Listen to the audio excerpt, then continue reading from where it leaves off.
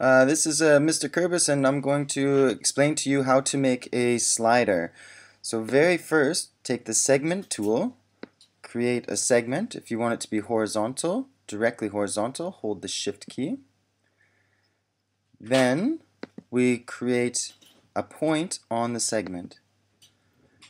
Next, we select the second 2 points there, and you construct a segment. Now you can see that that segment moves around and gets longer and shorter. So how we link this to something else is, let's say we want to make a circle with a radius that moves around. So here will be my circle center, and I take the arrow, click on the segment, go to construct, circle by center and radius. Now you can see with the arrow I can select and change the size of that circle. So those two things are linked. Hope this helps.